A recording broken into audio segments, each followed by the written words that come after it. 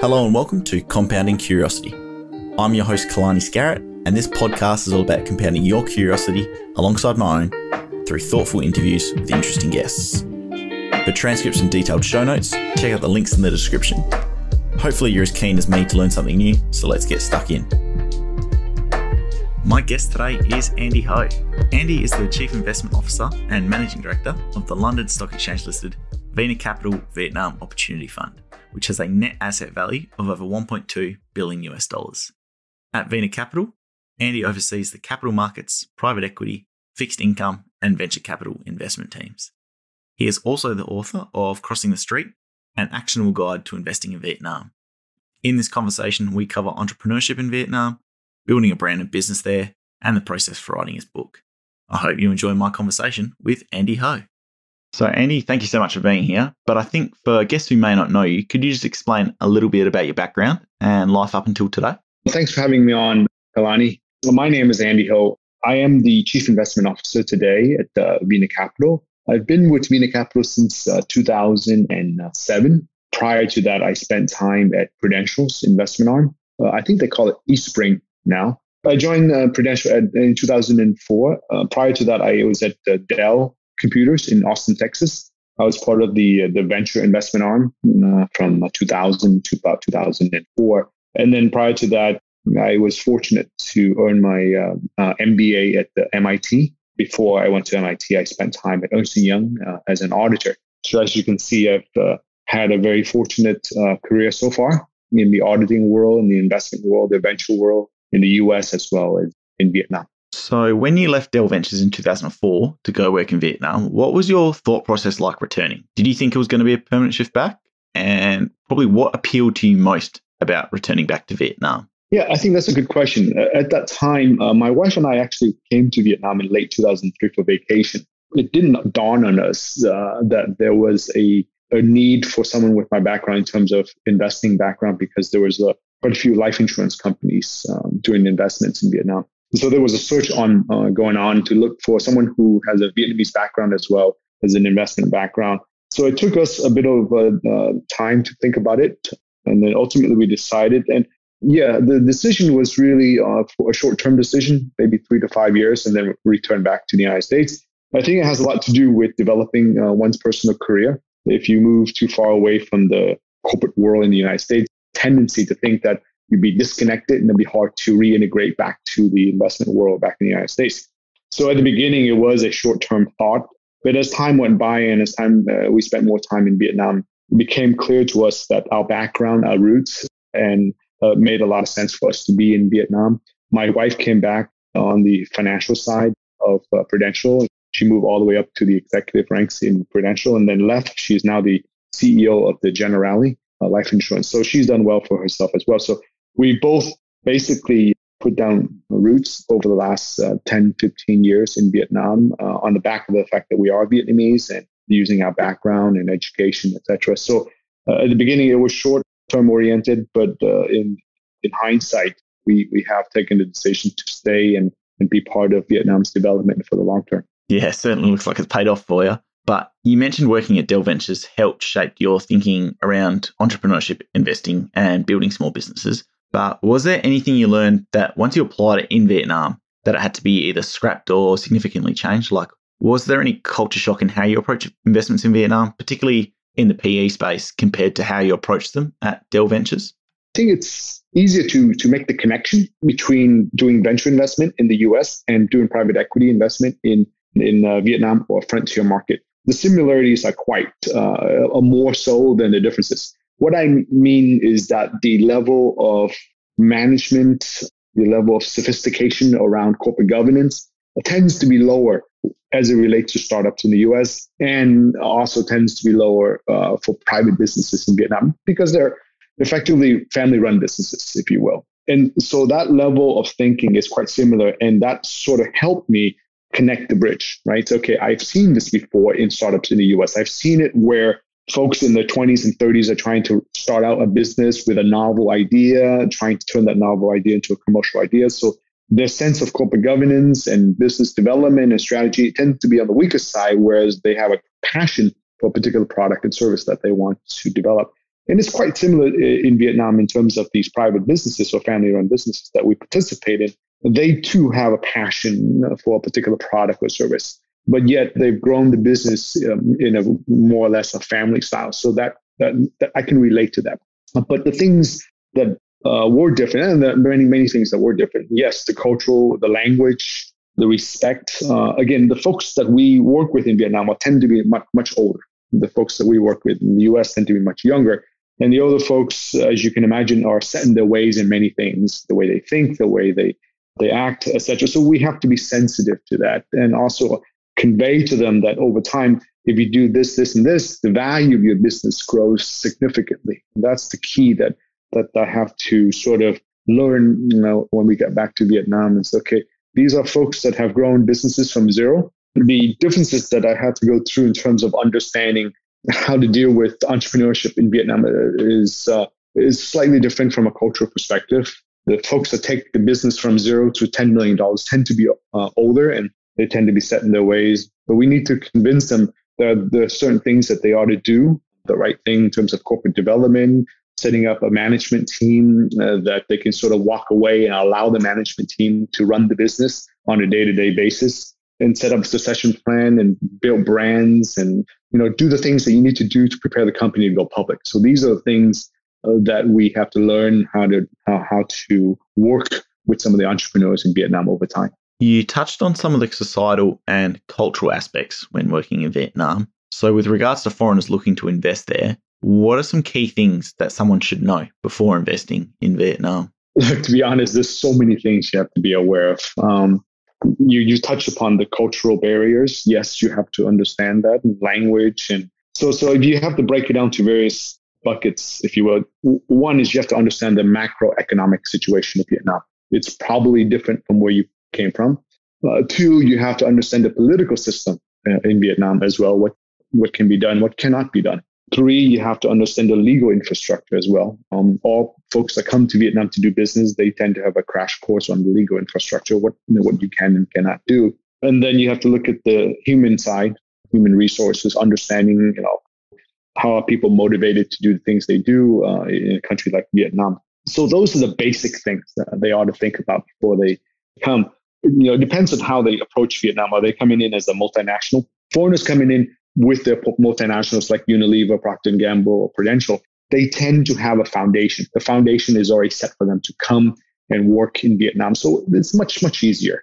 Those that come to Vietnam for investments like us tends to be more difficult. They have to sort of find their way around understanding how entrepreneurs develop and what motivates these folks to do the right thing or do the wrong thing, for that matter. So that's one area. Another area is there's a lot of folks that come to Vietnam to open up new businesses. There could be someone sent by head office to open up a branch in Vietnam, a legal branch, or a multinational setting up office. Again, they have to go through their basic understanding of society and what have you. But I think it really depends on what the purpose of what is the purpose of your investment in Vietnam and your participation in this economy.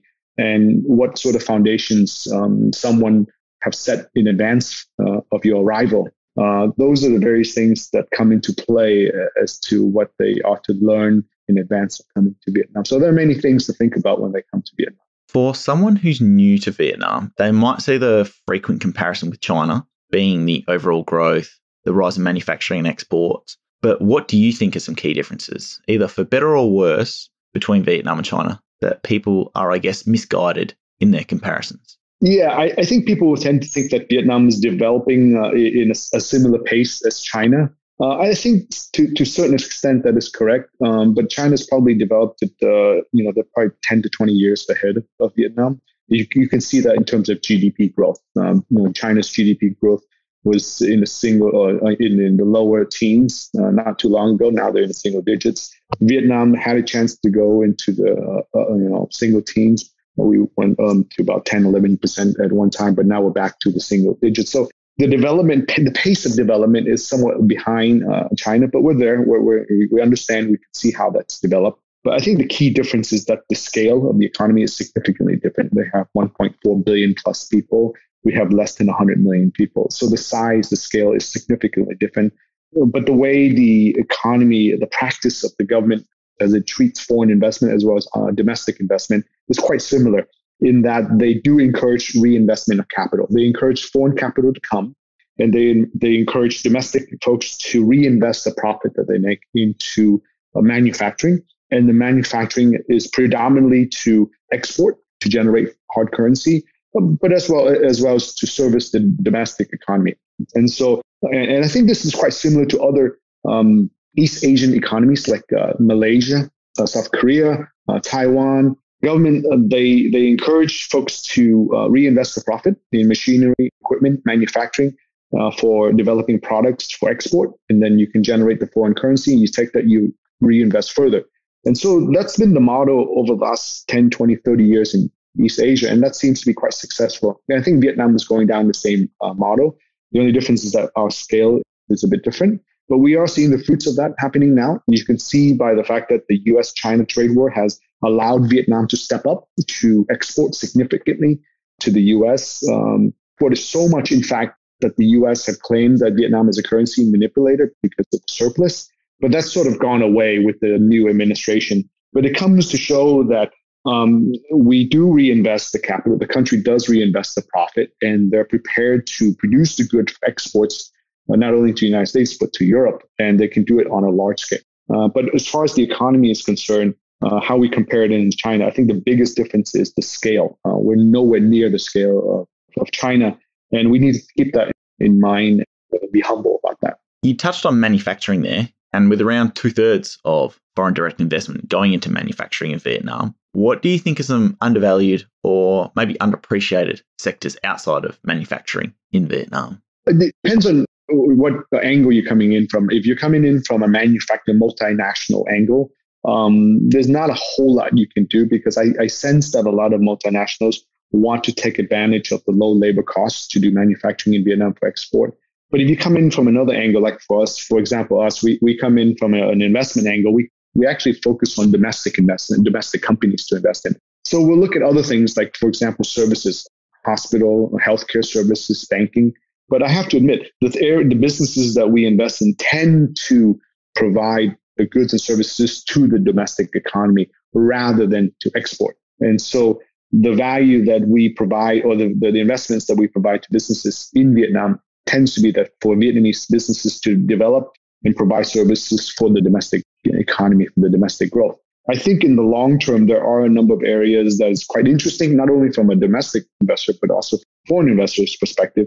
One is mining. There's a lot of products that have not been mined in Vietnam, and the government keeps a very close eye on that. Compared to Indonesia, there's a lot of mining in different types of products like coal or gas. Vietnam hasn't really tapped into that area much as of yet.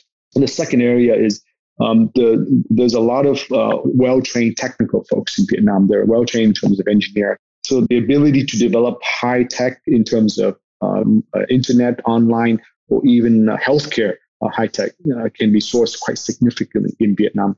If you're willing to take on working with the technical trainings that the engineers in Vietnam have developed over the last 5 to 10 years, there's a huge group of well-trained engineers that can help businesses develop products and services, not only in the online business, the digital business, but also in the healthcare business. And so that's an area where I think hasn't been really tapped.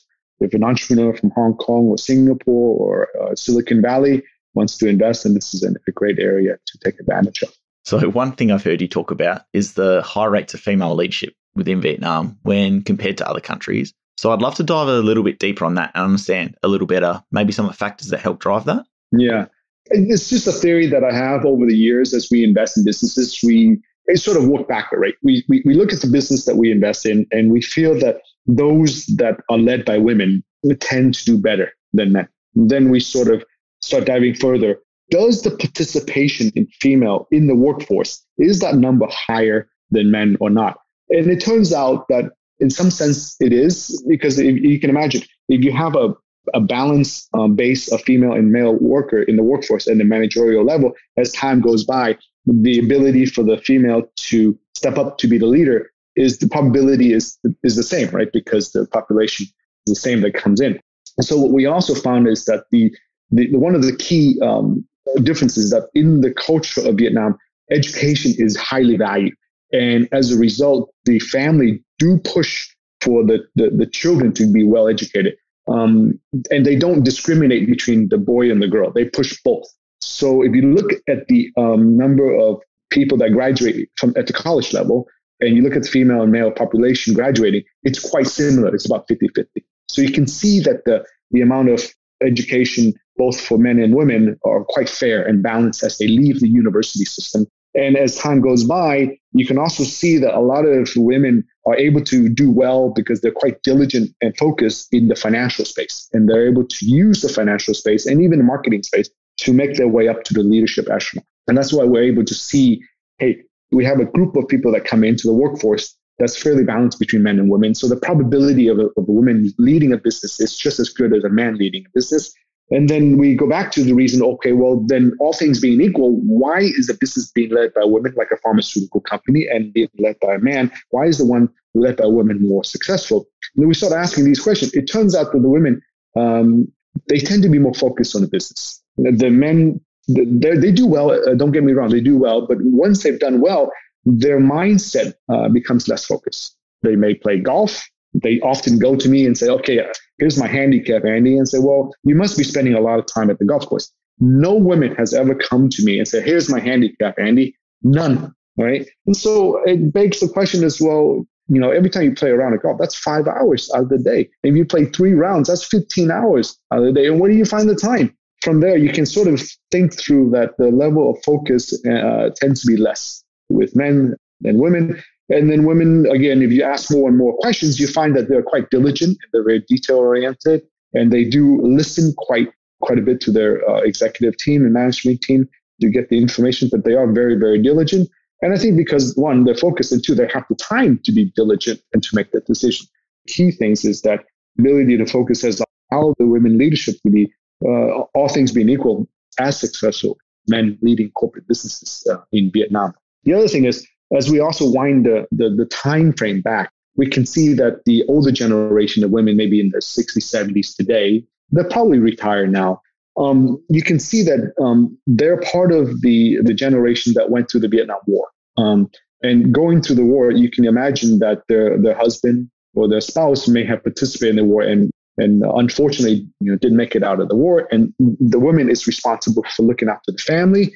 And the woman's looking after the money, and they're looking after growing the business. They have a higher level of motivation. They've been through hard time, and as a result, they're able to grow a business. That, to me, is sort of a population game, because the number of men and women, women are probably more in terms of trying to be an entrepreneur than men, and as a result, they've grown up. And as a result, they've turned around and they've taught their daughters and their sons that women leadership is just as important as men leadership. So probably just curious from my end, is high levels of female leadership something that's spoken about in Vietnam, or is it more just a given, I guess? Yeah, that's a great question. No, it's not spoken here. It's just a given. It's very natural here. Nobody bothers to go and do a diversity review of a business and say, oh, we don't have enough women. Nobody really does that. But so it's just a natural phenomenon. So to continue on the topic of executives and executive alignment, you've mentioned previously about the ways you can achieve executive alignment, but one thing I'd love to understand a little bit better is the idea of forced vacations and maybe how that plays a role. I'm not sure about forced vacation as it relates to executive. This came about because I sort of understood how commercial banks operate globally. Commercial banks actually ask some of their managers to take forced vacation. And it has a lot to do with making sure that there aren't anything funny going on. Because when you take that forced vacation of 2 to 4 weeks, someone else steps into your role for that temporary period of time. If something funny is happening, then that new person who steps in sort of say, well, hang on, this is not normal. And then the flag goes up. So we've sort of learned from that. And that's just one of many, many tools that we may ask the corporation to use, not at the executive level, but at the managerial level, to ensure that everyone's interest is aligned with the corporation and there's no leakages from the business. That's just one of many tools that we would use. But I wouldn't say I would use that as for the executive level. I would say that more dominant at the managerial level to make sure that, hey, if you take a 4-week vacation, someone's stepping into your shoes, especially in procurement. The procurement's the easiest area for leakages. And if someone's replacing you for 4 weeks in procurement and you're seeing things that are not right,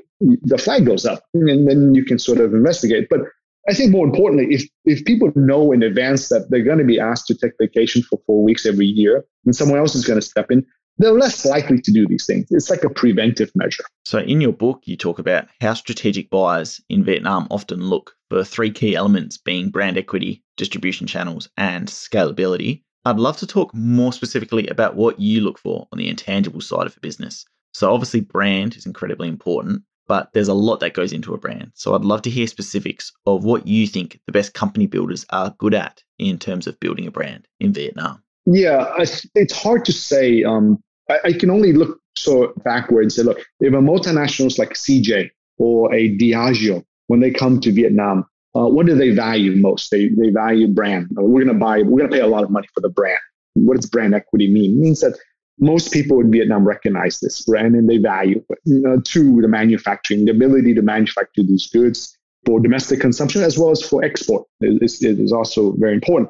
You have to have a good distribution channel, right? Because a lot of times multinationals will take advantage of that distribution channel to put their own products through. And so that's why we feel that most likely when a multinational come to Vietnam, they'll value at least 2 or maybe even 3 of these elements when they look at the business. So, but then if you look at the entrepreneur and you ask the question, can they build the brand? Can they build the distribution channel? And can they build the manufacturing? It's difficult. Each company is different. Each company is different. Each entrepreneur is different. And even in today's millennial, the younger generation, my sense is they're good at building brand. And so you can go to them and they can build great brand, but their ability to do manufacturing scalability is a bit more questionable. They're going to have to rely on the 30 to 40 to 50-year-old person who's been through operations, right? And distribution as well, because developing operations and distribution does take a lot of experience as well as connection. How do we do this? How do we do it right? What are the mistakes that we've made? So in terms of looking at each of these value propositions, who's good at doing what, it really depends on the situation. And I would say in today's age, brand building is completely different from 20 years ago. And it does take a mindset in today who understands social media, who understands digital branding, who understands the traditional channel of television commercial as well, who also understands promotion, who also understands KOL, how to use KOL properly. There's so many things that go on today that never existed 20 years ago in terms of brand building that you do need a new generation look at this. To move on to the process of writing your book, what did your actual writing process look like? Especially on top of having such a demanding job and with a family at home, how did you manage to get it done? To be honest, I was very fortunate. I have a gentleman, his name is on the face of the book as well. His name is Joe Wyden.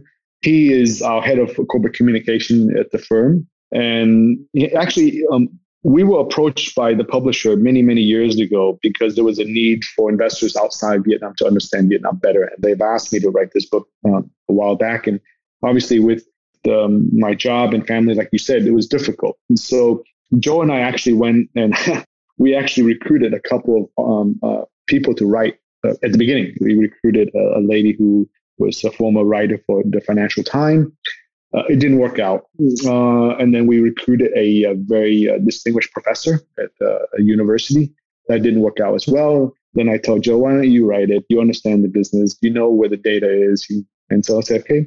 So he took on this project. And I think it took him a little less than a year to write this. And I would spend time with him once, twice, 3 times a week for a few hours. And then he also got a chance to speak with some of the other CEOs, the business that we invest in, as well as the investment professionals from the office. And he sort of knew the people, the stakeholders. I think in hindsight, it became easier working with Joe or someone within the firm because they knew where to go for information. Whereas working with someone outside from the FT or university, they're struggling to figure out, okay, where do we get this information? And then the other thing is, making sure the information is consistent or reasonable as well. So you got to go back and check, right? This is what this person said. We invested 25 million. We made this much money. Well, hang on. What was the valuation of this business back then? You can invest and you get this IRR, but if the valuation is completely inconsistent, you're going to be in trouble. So that was sort of the process. And I think it worked out quite well. And the publisher is also thinking, what can we talk about next in the realms of Vietnam, and how do we tell the world about the investment in Vietnam? So that's what we're thinking. Yeah, no, it's certainly interesting. And not just saying this, but I honestly love the book and the examples you gave, especially because in investing, I love to invert and study what not to do. And I think you illustrated that well. But you touched on a couple of points there. But what were some of the hardest parts of getting the book done that you didn't expect? Was it just getting the writing done itself, or? Yeah, agreeing the writing was very challenging at the beginning when changes. I think one of the key areas is that your memories sort of go away after a while, right? And when you go back and say, okay, we need a concrete example, and in your mind, for some reason, you thought the issue was A, but when you started digging back, it's actually B. And then you say, well, if it wasn't A and it's B now, is it relevant to the point that I was trying to make? And so then we go, okay, maybe it's not relevant anymore. So let's rethink about what's the other example. So I think over time, I'm getting old, I guess, your mind plays trick on you. And I find that your mind tends to develop memories along the lines that you wish it is rather than what it actually was. And so it's important, even if it's a work on your investment, it's important to go back and see exactly what happened, because most of the time it isn't really what your mind has created the world to be. So that was a challenge because it took a lot of time. And that was the great thing about Joe. And say, okay, I would say something, and obviously that was what I thought it was. And then he would do research and say, well, Annie, it wasn't that way. It was this way. Oh, okay, let's rethink. And so that obviously took a lot of time. If the issue was not consistent with the point I was trying to make, then we had to find another example. And so that was a bit of a challenge. The other challenge we had was also, as you read through the book, you can probably tell that we had to fictionalize the character, right? The original manuscript has all the names. And so you can imagine that isn't going to be released, right? So we have to fictionalize, because the characters do exist in the business community today, as well as government people as well. So if they saw their name in the book and the way it's been written, I don't think I'd be welcome anywhere around the city. So, so you can also imagine that, yes, these are examples, but they've been edited so that people can appreciate the story, but yet we aren't getting any people in trouble. Yeah, exactly. And I think that's probably the best way to go about it. As a reader, I certainly appreciated the story, but I always did wonder about that. But the thing is, if you talk to a couple of smart people in the community, they could probably connect the dots. Yeah, that's true. But to move on more generally, it's probably clear that there's both merits and limitations to both Western and Eastern cultures. But from your own experiences, having lived and worked in the US and Vietnam, what parts of each culture have you embodied? And what advice would you give to those with a similar background to yourself? If someone was trying to develop their career, and really depends on where they're coming from. If they came from the United States and they wanted to develop their career in Vietnam, I would only think to ask them, well, do you have any sort of roots in Vietnam? Why do you want to develop a career in Vietnam? If you're an American person, let's say hypothetically, you're a Polish person living in New York, there isn't really a connection here. Why do you want to go back to Vietnam? But if you're Vietnamese descendant and you grew up in the United States, you want to come back to Vietnam, my advice for them would be, look, do the hard work in the US, learn the basic stuff. And that really means spending at least 10 years at a corporation or 2 or 3 corporations in the United States and develop a few things. One, develop the discipline. There is a way of doing business in the US there's a discipline, there's a level of respect, there's a community, there's a teamwork that you have to develop. With that experience, when you come back to Vietnam, the value is quite significant. But if you're sitting in Vietnam and you want to, develop your career in Vietnam, it's a completely different angle, right? Then obviously, so if you want to go into the investment world, a lot of people want to, they like to go into investment world. They think it's a sexy business.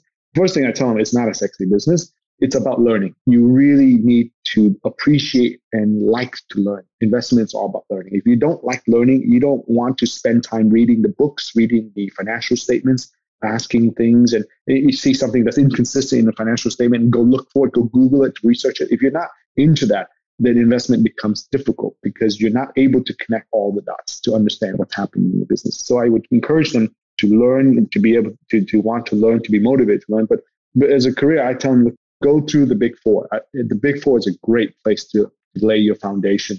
I went through Ernst & Young in my early years. It taught me how to read financial statements. It also allowed me to be able to work with leaders in the business, the chief accountant, the CFO, of the corporation and be able to develop a relationship with these folks and develop a language to talk to these folks as well. You're going to need that in the investment world.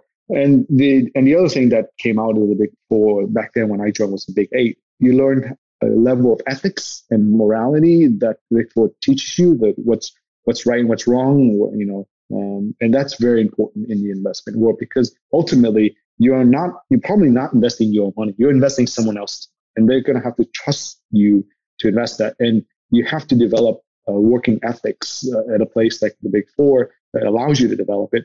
And investors say, well, if you don't have investment experience, but you do have Big Four experience, okay, I can appreciate that because there's a level of ethics that you've learned through these organizations. Overall, in Vietnam, as an investor, are there any overall themes or trends that we haven't covered so far? Like, what are you most excited about as an investor in Vietnam? We can sit all day talk about that. I'm excited about many things about Vietnam in terms of investment, but I think by and large we do like to focus on sectors and companies in those sectors that contribute to the growth, are part of the growth of the domestic economy. Right? You have a population that's almost 100 million people, and the GDP per capita is about 2,500 to 3,500. So it's on the lower side. And so you can see that if all goes well, these people are going to get wealthier and wealthier on the average, about 5 to 10% wealthier each year. Because as GDP grows, they get wealthier. And they're going to spend money. They're going to spend money on transportation, on healthcare, on financial products, on food and beverage, clothing, and all this stuff. When they spend money, these are great areas for people to invest in. You look at, you're probably European, and you look at the European economy, the GDP per capita is quite high already, and the ability to grow further and further is quite limited. And as a result, whatever you sell, you can still sell it, but the potential is much less simply because the growth of their wealth isn't growing as fast as folks in Vietnam. So we play on the fact that produce a product that more and more people, as they come into this wealth class, maybe call it the middle class, if you will, as they go into the middle class, they're going to buy more and more. We want to invest in hospitals that as they reach this middle class, they're going to use more and more. That's what excites me. And that group is getting bigger and bigger and bigger every day. And that's what these businesses have become so successful in. But we can certainly dive down each of the sectors, where are the exciting parts, where are the risks as well, and where can things go wrong. So when comparing Vietnam against itself, do you think Vietnam is living up to its potential? Yeah, I think different people have different answers. I like to see that Vietnam is developing at a pace. It is a good pace. We actually tried to go at a faster pace in 2008, 2009, 2010. But if you go too fast, what the economists will tell you is you create a situation of instability, and instability is measured in terms of inflation. Instability is measured in terms of devaluation of the currency. It's like driving a car, right? If your car is meant to be driven at 100 kilometers to 120 kilometers, but you actually drive it 200 kilometers, you can probably do it. But I assure you, you can't run at 200 kilometers for 6 hours straight and don't expect something to go wrong. So I think the economy in Vietnam, just like many other developing economies around the world, there's a pace that if they get into that pace, it's the sweet spot. They'll develop at that pace. Much more than that, it's going to cause some side effect. And I think Vietnam is at that pace at the moment. And when people recognize that at that pace, and they can look at the companies that benefit at that pace. When I say companies that benefit at the rate of a GDP growth of 6-7% per annum, usually we see the pace of growth in the business to be about 3 times. So hypothetically, if the economy is growing at 5% per annum in terms of GDP over the next 3 to 5 years, we would expect a company to grow about 15%. Okay, and here's why. One is you have to grow at GDP level. That's basic. 2, you would grow. GDP is measured in terms of real, so it doesn't have inflation in it. So you got to build some inflation in. So let's assume inflation of another 5%. So you need a 10%. And when we make the investment, we like to think that we're investing in the best company in that sector. So being best, that means you have to grow above the average rate. So add another 5%. So the rule of thumb is if the economy is growing at X, we like to see the business we invested grow at 3X. And that's sort of the typical ideal rate of these businesses. But if they came back and said, I'm growing at 7X, then I said, whoa, do you have the foundation to grow at 7X? You're going to borrow too much money. What are you going to get the people to produce? You're going to You're going to be paying too much money for the people. Corporate governance, or do you have proper corporate governance in place? Are people going to leak money left and right because you don't have proper corporate governance? There are many, many questions that come into play when someone comes to you and say, well, I'm growing at 7, 8, 9 times GDP level, right? If someone came to me and said, oh, no, I want to grow safely at 3 to 4 times GDP, I'd say, yeah, that makes sense. To move into my closing round of questions, what is the most undervalued experience university-age students don't give weight to? Like, what's an underrated skill or an experience that you think they should have? They should have coding, programming. My son's going through school now. He's at Purdue University. And I can't impress upon him how much engineering discipline and coding is so important. Once you have the discipline and you leave, the math, the discipline, and the coding, you can find yourself in many, many types of situations, and you'd be quite valuable, right? I think a lot of the students, when I went to college, I was fortunate because I went through and I studied computer engineering. But a lot of folks, they didn't think about it that way, and they find it difficult to find jobs later on in life. And a lot of them have to go back to school and actually take on coding, right? And so I think it's a key skill set, and it doesn't take a whole lot. It's just like a language, right? Just learning a language, it's even simpler in a language. It's done in alphanumeric and it's done in English, right? So if you're an English speaker, it should be easy. For sure. And it's only getting more important by the day. For you personally, are there any books that have been very influential in shaping your worldview? I wouldn't say there's a one book or two books. I think I've appreciated reading a lot of autobiography and seeing how people develop over time. And Steve Jobs got a great book in his autobiography. You have other leaders. When you read them, you sort of understand how they approach some of the challenges that they have in their lifetime. But I have to admit, the autobiography that they themselves write is not as valuable as the autobiography that someone else wrote, right? And so there's a different, like Mao has a book out, and if you read it from someone else's perspective, you can see it. There's a different angle to the whole thing. So if I were to, I tell people, look, if you're going to read books, try to read as many autobiographies as possible, and try to get the ones that are written by third party. And so these leaders, they are leaders by default. They've done very well. Right, they've done something right. The key is trying to understand how they manage some of the challenges that they face through their lives, and what are those challenges. And because those are most likely, unless you're going to be a general, if you're in the business world, you are going to face some of these challenges. Yeah, and I guess that goes well with what you said previously about how you imagine something happened isn't quite exactly how it probably turned out. So when someone else looks into it, it ends up being a totally different story. Yes, that's exactly it. So when you write your own biography, everything is rosy. And someone else would have been, it wasn't that rosy. So my final question is, what plans or vision do you see for yourself in the next 5 to 10 years? What areas are you most curious about going forward? Yeah. So again, I love to learn.